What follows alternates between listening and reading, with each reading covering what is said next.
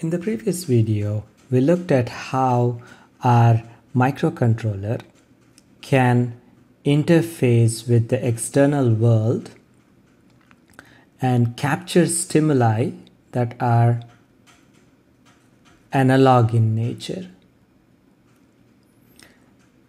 which is for us it's going to be a variable voltage. So now we're going to look at how our particular microcontroller, which is our TM4C, what hardware it has, what internal hardware it has, and how we program it in order to do our capture operation. So we'll look at our ADC in TM4C. First, we'll get some basics about it. We'll look at the details of how it, what are some of the features of it. Then we'll look at the setup. This is the one-time initialization.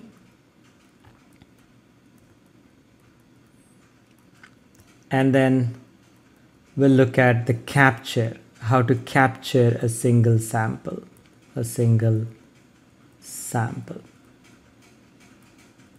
That is, if I want to read an analog value, what do I do in order to, what programming steps do I perform in order to capture a single sample?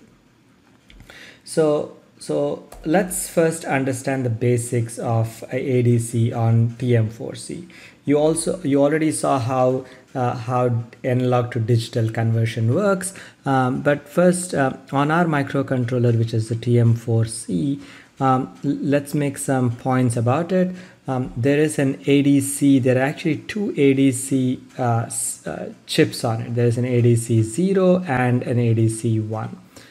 We will mainly be using ADC 0. There are two separate ADCs, hardware components that can be used for performing ADC.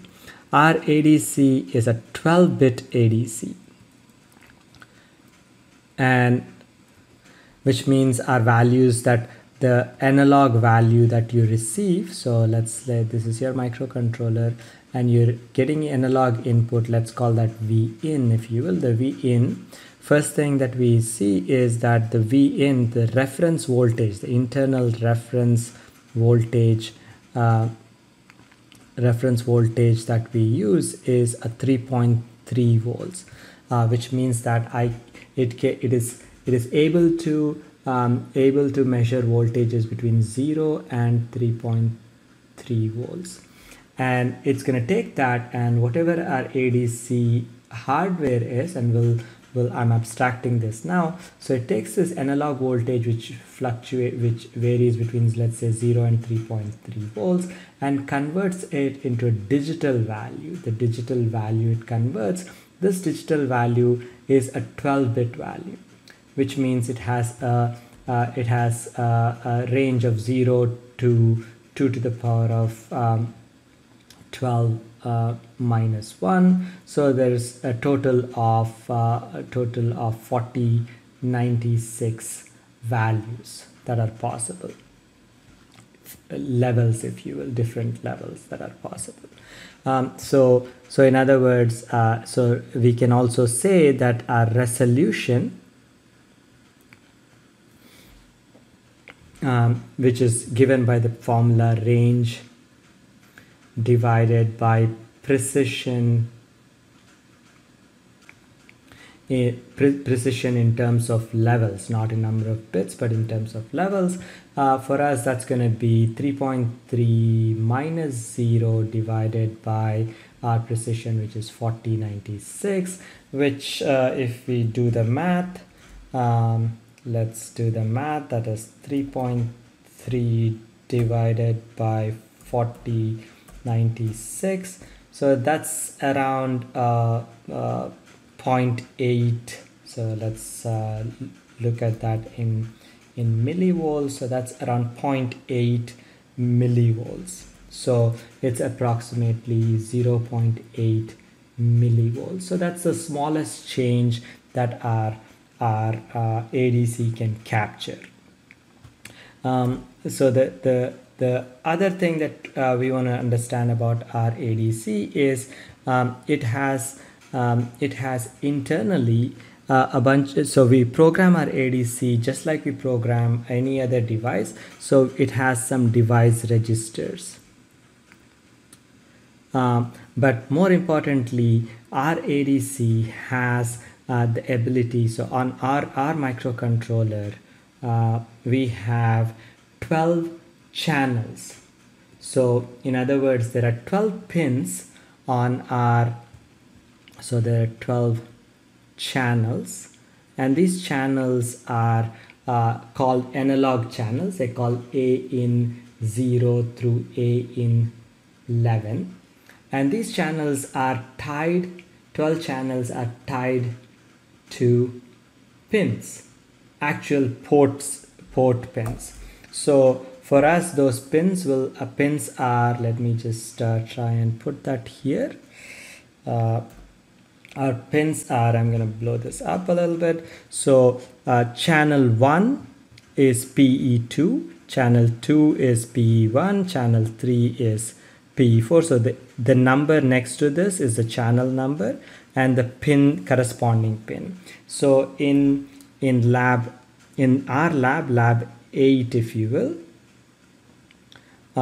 in lab 8, actually in which is our ADC lab, we will be using, in the ADC lab, we will be using PD2, which is this guy right here, which is channel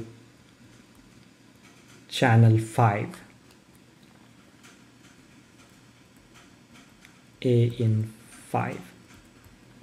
As it turns out, we have been using the channel 4, which is PD3, all along. This is what Texas Display was using.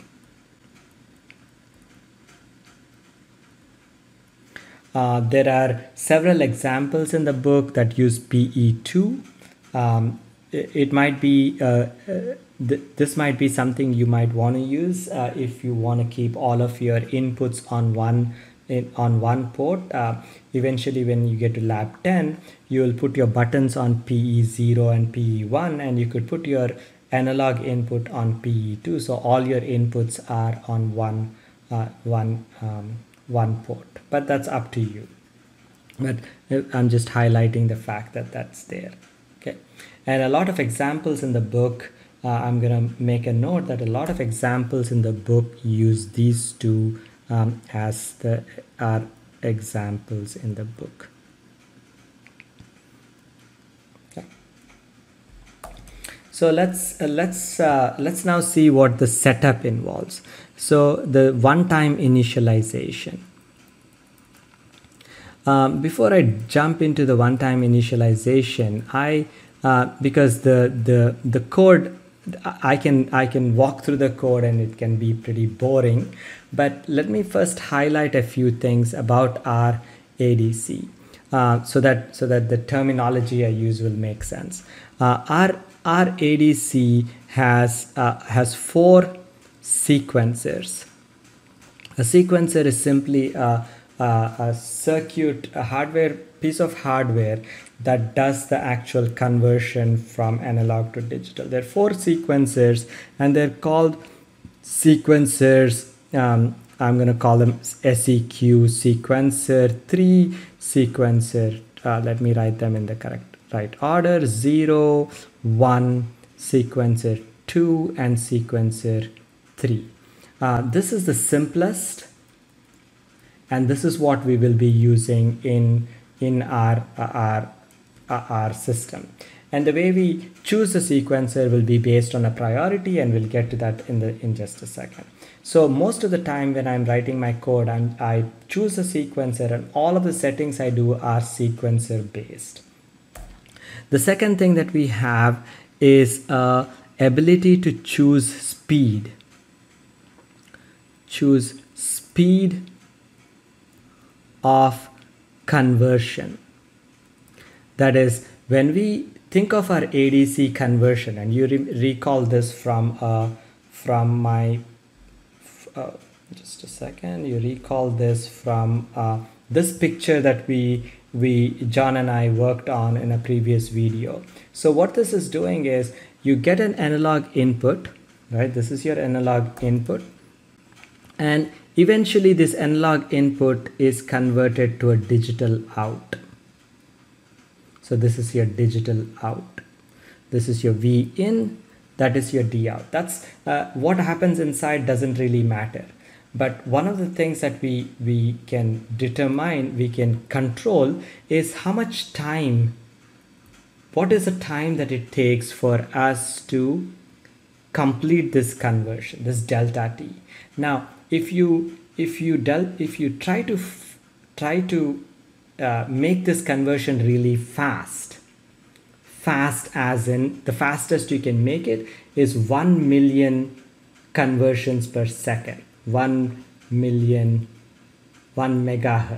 So that is 1 million conversions per second that you're doing. If you do it very fast, your delta T is small. The delta fast means delta T is small, but it has a consequence. The consequence, so the up is that you have speed. The benefit is that you have speed, but it comes at a consequence, which is the sample you'll get, which will be very imprecise.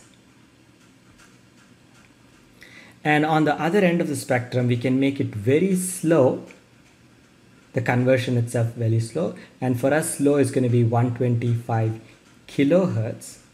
And 125 kilohertz, yes, it is. The downside is it takes a lot of time for conversion. The upside is that the sample that you get is very precise. So we choose, depending upon the problem you're working on, if you need really fast sampling, you're going to sacrifice performance, precision, but you can choose up to 1 megahertz. So the way we choose our speed is determined entirely by this table that we have here. And I'll walk you through this table as we go along, but there is a register, a device register called ADC 0, because that's the chip we're using. It's called the PCR register, PC register. This register chooses the speed. This is just how many samples we're taking. You put, this is a 3-bit register, and the 3-bit register can take values which are 1, 3, 5, and 7. If you put a 1, you take 125 kilohertz, or all the way up to 1 megahertz or 1 million samples per second. I'm using hertz as samples per second. Yeah. So the other thing that we can do on our microcontroller, and again, this is conceptual, is we can choose the trigger. And to choose the trigger, let me see which, oops. To choose the trigger, we will use another register called the ADC EMUX. And what the trigger basically is when do we want to capture a signal, capture a sample. In our lab, in lab 8, we will be using the software start, because what we will do is we will sample on demand. Meaning that whenever the software wants a sample, it will initialize the conversion and wait for the conversion to complete, and then grab the converted value and use it. Now, you can change the trigger when you get to lab 10. There are other ways to trigger. You can use an external GPIO. You can use a comparator. A comparator is typically used when you want to say that I want to sample, but I only want to grab the sample when a particular threshold is crossed. So you can use a comparator for that. You can use a PWM, where on a rising edge or a falling edge, you can grab a sample. You can also use a timer, and the extreme is where you continuously sample as fast as your sequencer can handle. Okay, so these are some of the things that we will be setting. So now let's dive in, and first I'm going to just give you just a dump of, if you will, the registers that we have. So these are all the registers. We'll come back to this picture as we go along. I'm going to just take a snapshot of this so that I can come back to this. The registers that I already talked about are the Emacs register, the SS pre-register, which is how I choose which sequencer I'm going to be selecting, and the register which has our which one is our Emacs and PC register, which these are the three registers we talked about. We'll look at the other registers as we discuss our one-time initialization. So let's look at our one-time initialization. So I'm going to first show you the example. The example I'm going to give you is will be in the ebook, and the example I'm looking at is the initialization, and I'll highlight this. This is channel 9, which is PE4. There are two parts to our initialization. Again, I will be talking in the context of channel 9 on port E pin 4. That is channel 9, which is A in 9 on PE4. In lab 8, which will be changing this to channel 5, which is A in 5 on port ED pin 2. So let's get started. There are a total of 14 steps.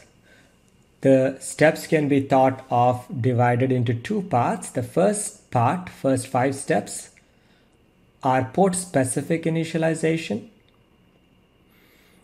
This is what might be familiar to you, and the rest of the steps are specific to the ADC module initialization. So let's look at the first 5 steps. The first, turning the clock on and the direction register, should be straightforward. But what is important and different here is the step 3, where we turn on the alternate function. That is, we enable the alternate function on port E pin 4, which is the alternate function here is the analog function. The second thing is we will disable the digital functionality on port E pin 4 by disabling. We turn off all the digital circuitry. So between those two steps, where we choose the alternate function and disable the digital circuitry, we're saying that we are not going to be doing any digital IO on this pin. And again, the process is to turn off. So we're doing writing a 0 to the digital enable, which we previously used to write a 1. And now we're going to choose the analog mode, which is to engage all the analog circuitry on that port. So this is a subtle, small difference between what you normally do, because now we are doing port specific initialization. Has to make sure that we make an analog pin. We enable the analog pin, on whichever channel you chose. So now we get to our ADC specific stuff. The ADC has an internal clock. Just like port E has a clock, the ADC has a clock. So first thing we're going to do is turn that clock on. Step 6 turns the clock on and we stabilize. So this is as before, we wait for some cycles. So these steps here are turn the clock on and wait for it to become stable. So we're just being extra cautious and waiting for four instructions here. You don't need to wait for that long, but it's just a safe thing. So this is turn the clock on, the ADC clock on, and particularly the ADC 0 clock on. We turn the clock on. We start off by setting the speed. This is the speed of conversion, which is simply configuring for 125K, which is the PCR register. We put a value of 1 Remember that's 1, 3, 5 or 7. We put a value of 1 because we want a 125k.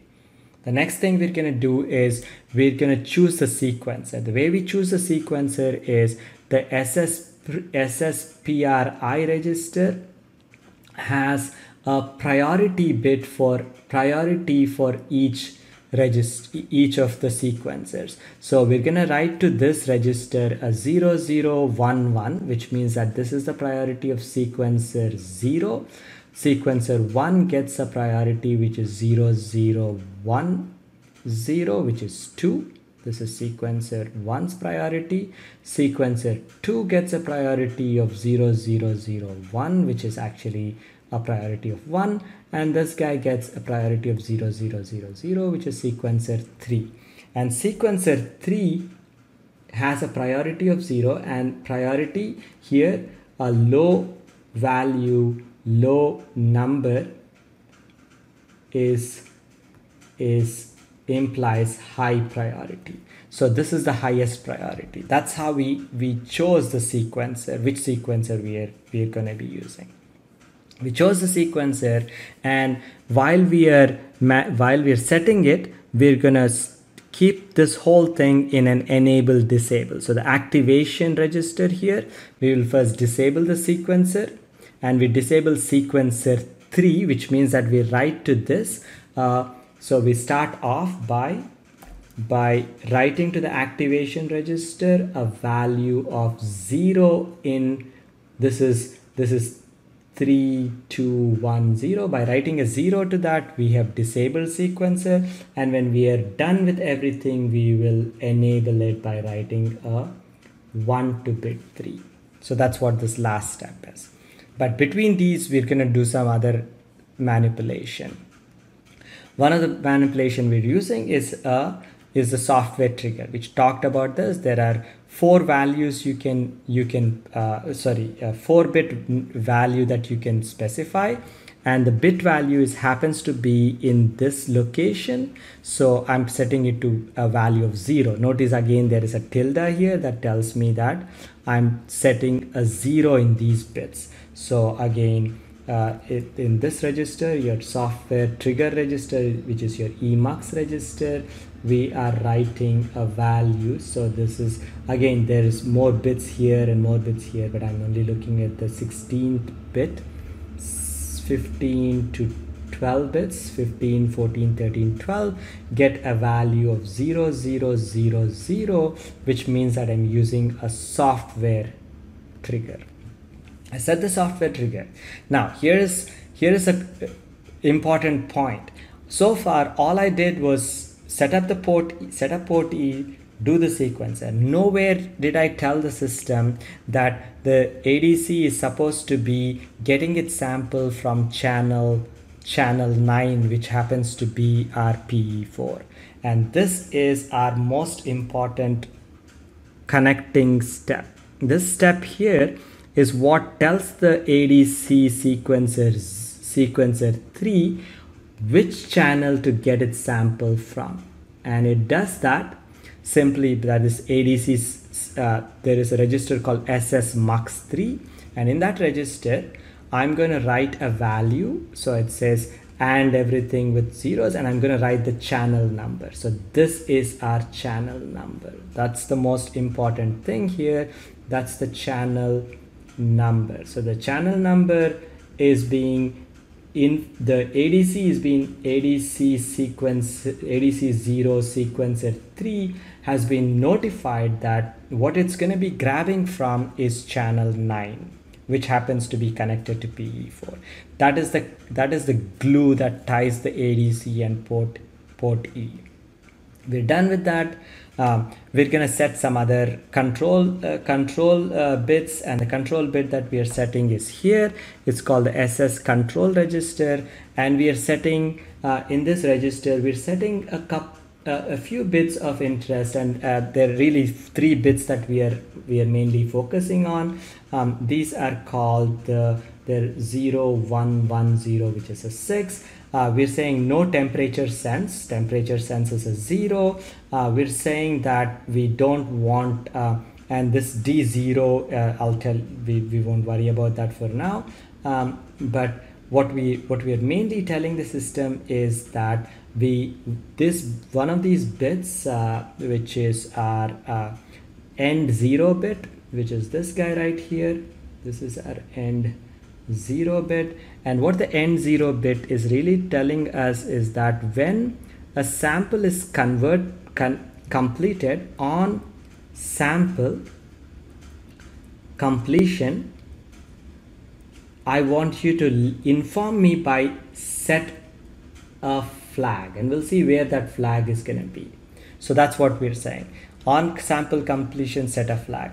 And the other one is simply saying that the other bit here is simply saying I want only one sample, because we'll see later on that we can actually get multiple samples, but we're only going to get one sample at a time. And when the one sample I want is processed and converted to digital value, I want you to set a flag. We're not going to be using interrupts, so we're going to turn off interrupts. So that's our next step here. This is disable SS3 interrupts, and now we're ready to turn the sequencer on. And once we do this, the ADC is ready.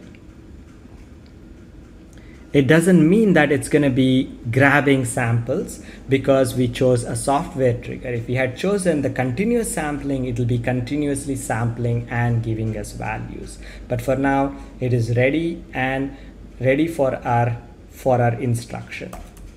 So let's take a look at how we do ADC, how ADC captures data, captures samples. So we'll do just one sample, and the code for it is pretty straightforward. We will be using a simple mechanism here, and the mechanism we will be using is a busy wait mechanism. And you'll recall what busy wait is from a synchronization lecture that we had in the previous chapter. So here's the essence of our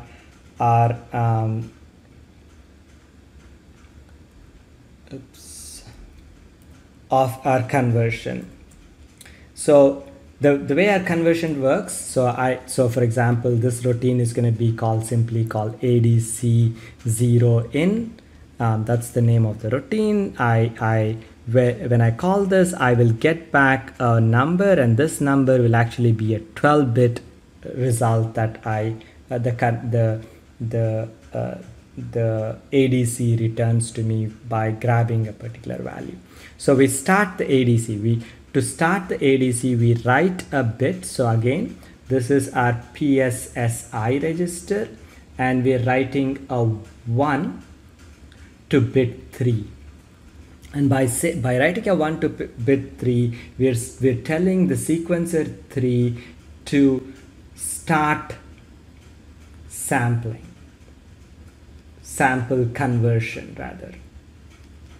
So it starts a sample conversion, and because I asked it to set a flag, it's going to set a flag in this raw flag bit, which is RIS. So I'm going to check that bit. So there's an RIS in the RIS bit, this RIS register. Again, I'm going to check for sequencer. Because it's sequencer 3, I'm going to check for this bit. If it is 0, it means that it is busy doing conversion. That is, the conversion is not complete. But so as long as it's busy, I'm going to just keep doing this. This is my busy wait that we just talked about. This is my busy wait.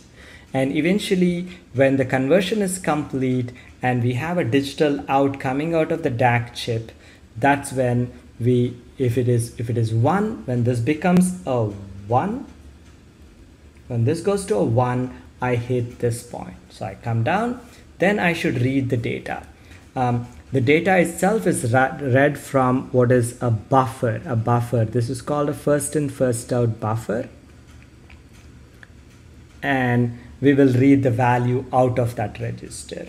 So that register has will hold the 12-bit number, so I'm just being very cautious and just ANDing it with FFFF, so I get 12 bits of data out of it.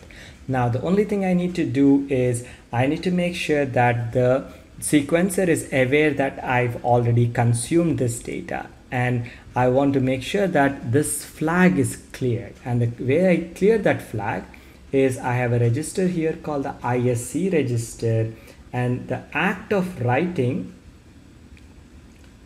1 in this bit, which is again bit 3 if you will, the act of writing a 1 here will make this guy go back to a 0 again. So that's what it's a clear, it's a flag clear, it will clear that bit. So I cannot directly write to the RIS register if you will. It's a device register, you're not really writing to it anyway, but you can't directly manipulate this bit. The only thing you can do is read it, but to clear it you would write a 1 to this register. Act of writing 1 here clears that to 0, and then we return the data. I hope this makes sense. I know it's a long video, but the important points that you need to look for is as you walk through and write this code, ask yourself the important question: how do any of these lines change? How do these lines change for your lab, which is using AIN5 on PD2? Once you ask if you understand these lines, then you're able to simply change the appropriate commands, appropriate registers here, register values and values, so that you can get your code to work for lab 8.